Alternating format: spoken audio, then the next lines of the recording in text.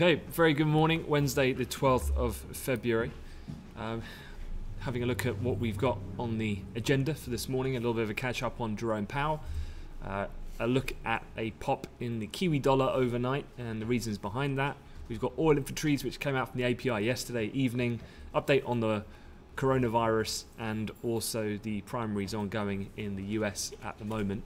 But before I get into Jerome Powell, what he said yesterday and the process for today in front of the Senate, let's just have a look at the charts at the open. And things are relatively quiet. I don't think it's going to take me a great deal of time to really get through my side of things, so I'll hand over swiftly to Sam. But a fairly muted open, despite the oil inventory data last night, which we're going to look at. Oil prices just continuing to edge higher, just above the high of yesterday's session. It's up about 83 cents down here at the bottom, trading at $50.77 a barrel. Gold and T-notes a little bit negative. Gold down about $3, the 10-year down 10 ticks, and it does come with US stock futures in moderate positive territory. The DAX up about 16, the Euro stock's also trading a little higher this morning. A couple of European earnings reports. Heineken up about 2.5%, carrying up 2.5%. Generally smaller type stocks, nothing from a top table index weighting point of view for the respective indices. Sanofi just down a touch, about 0.6%. So otherwise, yeah, pretty quiet. So let's just get straight into the headlines. And I guess to start with, what did Jerome Powell say yesterday? And nothing surprising. As we were kind of discussing in the briefing yesterday, we weren't expecting much, and that was pretty much the case. He told Congress, so the House yesterday, that the US economy is in a good place, even as citing the potential threat from the virus in China and concerns about the economy's long-term health. So you can pretty much expect a repeat of this in the Senate. The questions as well, I don't know if you did tune in or not, but the questioning from politicians goes on for several hours, and it is quite a tedious thing to watch as a trader. And from a risk point of view, it's fairly minimal. Someone of Powell's experience now, unlikely that he's going to make too many mistakes, if any at all. So I wouldn't be looking for his speech this afternoon to be a real catalyst in that respect, but certainly when the initial comments come out, the way it normally works is Bloomberg will snap the comments and say the comments are a repeat of the speech that was delivered yesterday. As long as that remains the case, then it will be largely a non-event. The one thing that did move markets overnight was the New Zealand central bank, the RBNZ. They left rates unchanged and signalled it won't need to cut them further unless the coronavirus outbreak has a bigger than expected impact on their economy. And let me just quickly switch over then my chart to the Kiwi. And you can see here quite an aggressive pop seen in the currency overnight. Usually in sympathy, the Aussie would take a bit of a bid, but that move far more tame. But nonetheless, Aussie also trading slight positive territory, but the outperformance seen in the Kiwi overnight. And you can see here from a technical point of view, finding a bit of resistance around the highs that we're seeing going back to around the 6th of this month, and that was the kind of top side of the range as well that we were holding towards the back end of Jan and the beginning of February. So a hawkish outcome to that, causing a sharp appreciation in the local currency overnight, which I'm sure Sam will talk about more technically in a moment. From a oil inventory point of view, well, before I get into the numbers, let's just have a quick look at the charts.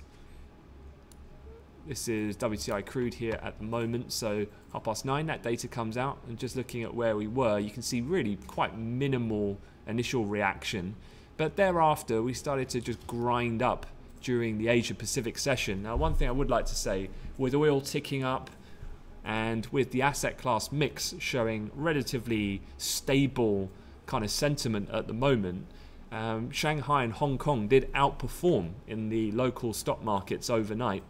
China's Hubei province, which is the main focal point of the epicenter of the outbreak of the virus in China, actually reported the lowest number of new virus cases this month. And obviously that gets a lot of people a little bit more positive about potentially if we hit peak virus. Trying to ascertain that date, though, is almost impossible. but nonetheless, the local indices did outperform in the overnight session. That's probably explaining what's helped this moderate risk appetite in the morning, because from an oil perspective, the actual numbers that came out last night are pretty bearish actually. The headline build in the APIs last night was of 6 million. That was double expectations. Cushing was a build of 1.3 million, slightly smaller build than anticipated, but gasoline larger, 1.1 million, distillates a draw of 2.3 million. But overall, this inventory situation is not having too much of a lasting impact on prices beyond the initial kind of flutter on the release. And just switching this oil chart over to the longer one that we've been looking at for a while, it's just interesting to see this consolidation at the moment. It's almost like oil traders are a bit undecided themselves, weighing up and balancing act between, are OPEC serious? Are they going to act? And if they do so, is that going to be enough to counteract then this ongoing impact on the global economy, and particularly demand and consumption from China, the world's biggest importer? And so you would think then, the way that this is going, that at some point it's going to have to make its mind up. The actual kind of price movement on these daily candlesticks is getting somewhat progressively smaller, so it's definitely still something to watch. And that subject matter I was talking about at the beginning of the week on Libya, nothing really too much there materializing at this point in time, but obviously another key thing to look out for if you are trading the oil market. So all of this comes ahead of the DOEs. We'll get those usual time, 3:30 London times and 9:30 in the morning in Chicago. One of the other headlines people have looked at is another one of the caucuses. So Bernie Sanders' narrow win in New Hampshire makes him the undisputed leader of the Democrats' left kind of division of that political party, if you like. The more moderate Pete Buttigieg finished second, and Klobuchar vaults to third, above then Warren, and Biden is just trailing at the moment, pretty much out of the picture. So again, not that this has an immediate reaction in short-term prices that we're looking at, but it's something which is generating quite a lot of media interest at the moment, so just keeping you up to speed. A quick look at the calendar. What have we got today? It is pretty quiet. Now that Kiwi decision is out of the way, for this morning we're looking out for the industrial production numbers coming out of the Eurozone at 10 o'clock, and then that's pretty much it in terms of data is concerned, because in the afternoon it's just the oil inventories. They do have here on the calendar, with no set time, the monthly OPEC oil report. Definitely something to keep an eye on if you are trading WTI crude futures. Usually that will come out around the midday, but keep an ear out on the squawk. They will clarify the timings as and when they have more detail. From the speakers side of things, as I said, Jerome Powell, who will start speaking, testifying before the Senate Banking Committee at 3 o'clock, is likely to be a pretty dull affair. Not expecting any real reaction on the back of that. So perhaps usual state of play, barring anything unexpected, perhaps a fairly quiet morning. People still kind of factoring in whether or not the virus is still contained at this point. Obviously a fairly, as I mentioned, positive reaction seen overnight, given the fairly stable numbers reported in that province in China specifically. All right, that is it from me. As I said, short and sweet this time. So let me hand you over to Sam, and he can talk over the charts and what he's looking at this morning. Thanks, guys.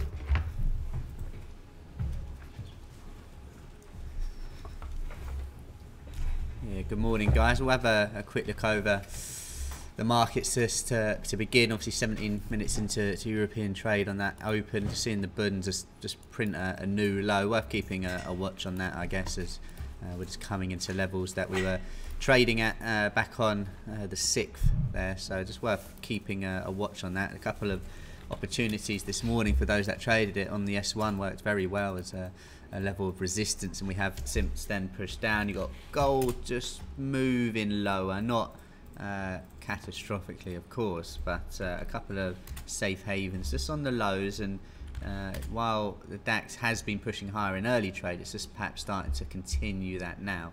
Worth keeping a watch on all of that as it goes on.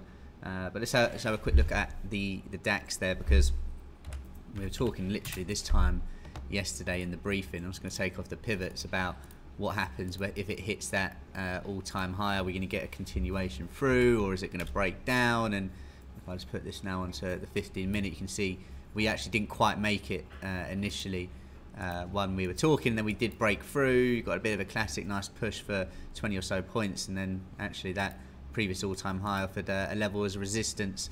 Once it broke back through, we are now above it. Of course, now keep a watch on that other double top that we've had on the all-time highs for the DAX. Yesterday for the S&P, I'm just going to put the pivots on here. You know, it's worth, I guess, just looking back at yesterday with Jerome Powell speaking. Of course, Donald Trump came out and had a go at him. He said when Jerome Powell started speaking, the Dow was up 125, and then when he finished it was down 15, then started having a go at Europe and all of this kind of stuff, as we would expect. But just worth maybe thinking about that as Powell starts speaking later on. Are we going to see something similar where we just drift down and it's into the end of the US trade that we start to push higher? You can see 33.53, i.e. the previous high that we had on Monday evening, offered a good level of support, and we've pushed higher since then. Was that 12 or so points? Opportunity wise, you know, I can go through this later on as we get closer to the time, but there's still a fair few levels just below those lows where I would be looking at. Is that going to be the low of well, obviously we haven't reached that today, but 33.53, is that enough of a base to be confident about it pushing higher? I think if Jerome Powell wasn't speaking, I'd say yes, to be honest. Just have a quick look at maybe a trend line on that, and we can see that's been nicely respected. So there's your line in the sand, albeit diagonally, that you want to have on. Break of that, fine, we can just drift down lower and maybe wait for Jerome Powell to finish speaking and look to get long again. To the upside, continuations, say we're getting squeezed in a touch, no amazing trend lines in play as of yet. It might be when the volume comes back in, you're looking for a break of that, and then 33.68, that kind of area for a further push. Dow just lagging behind it a bit. You know, I was looking at this yesterday, although we did come back down to that similar area. You can see what was the high that we had back on Monday. We then obviously found support Monday evening, and that was the low last night as well. However, trend line wise, a bit choppier, a bit more choppy on the down. That's actually the other side of it now. Not expecting fireworks in the morning, but all things considered, maybe at the back end of the day is when I would favour to look to get long. Let's have a look at the currencies. Euro, nice little bounce this morning. We're almost at the high of the day, which is basically where we opened. So we're actually still lower on the day, but quite nice to see the bulls just having a little go at defending this. It'd be interesting to see if we can form a trend line on here. We've got 10 minutes to see where this closes, but if we can maybe get that false break of all these highs and this trend line, that could well be the point where we find a bit of resistance and drift lower. However, if that breaks through, and certainly with the reaction you saw yesterday, could be an opportunity for those bulls to get in. I know a few people, certainly on Twitter that I follow, are looking at opportunities to get long this euro. Let's just put it on that weekly chart and just remove those pivots, because of course, you know, we're talking about if we can break through all of this. You can see false break of this week so far, but if we can confirm that, Macron's gap looks like it's a formality back down the 108 area, so definitely keep a watch on that. But saying that, if we can have a bounce here, it could be that you know, you're talking a decent recovery. We started to potentially see that yesterday in the pound. We obviously came down to these lows, little false break, and now from that area we're quite significantly above, almost 100 pips above there for the pound. So looking at this more intraday, where are levels that you want to be aware of. Let's get those pivots on for a bit of a sense of days, and those, the high, well, I mean, this area here, call it 130 if you want a bit of a zone, but for me it's all about these lows that we had previously back in January. You can see every time we came here, the bulls just decided to continue their recovery, even when we got closes below. It's a very strong level. Once we finally did move low, it's acted as resistance. So keep a watch on this. The R1, the 130, the 129.91, give or take a couple of pips either way. That's for me is a pretty key level. And if you're bullish on the pound, yes, you'd be late to the party, but better to be late than early, as they say. And getting in above here, might see a further recovery for the pound. And it liked the data overall yesterday. I don't necessarily think it means too much in the grand scheme of things, but we continue to push higher, albeit with a nice bit of dollar weakness after the euro recovered from that multi-month low. But certainly keep a watch on this level for the pound. It looks quite interesting. Aussie got a nice little boost in early trade from the Kiwi, so keep a watch on that. That's right on the high that we had from overnight and yesterday. Key level. I know people again talk about this market recovering quite nicely, and if risk and oil etc. push on, well, the Aussie's got to do so as well. Let's have a quick look over at the yen. As I did mention, safe havens were just drifting lower, and that's confirmed here by the yen just on the low of yesterday, basically the S1 low of today. Quite a key level, you have to say, with a lot of support around here. I know we're not got a trend line in play as of yet, but that low that we had from the end the January, the beginning of the year, keep a watch on that, because if that goes in, you might get a further continuation lower for that, and then obviously be targeting these low levels from May last year even. Probably worth getting a trend line on that as well. But for that to happen, you would want stocks to continue pushing on. In Europe at the moment, let's have a look at the last sort of few minutes. It's not going just yet, although on the DAX potentially just getting squeezed both ways, so keep an eye to see how we go there. But safe havens just drifting lower. Whether that continues or not into the morning, we'll have to wait and see. Oil, last one to go through with gold. Yes, did just push higher in early trade. You're going to have a big battle, really, aren't we, for this market? I guess if you're bullish, you're happy that the move lower hasn't happened yet. It looks awfully like the pound there, doesn't it, with the amount of lows that come in, and we actually keep pushing higher and higher. Let's have a look to see if we've got anything trend line wise that you really want to see broken. Doesn't, it's going to be choppy. DOE later as well, so time will tell whether that can break through. I would say right now I'm more confident that we've seen the low for a bit than not, but if DOE comes in and it's a lot more bearish, well, there's only one way this goes, and as we've said before, OPEC will be the main party at play for the direction of this move. Gold, talked early on, is just drifting lower, so keep a watch on that. Sorry. Perhaps just developing a bit of a trend line there from that low, from the 5th that we have had, squeezed in from the top.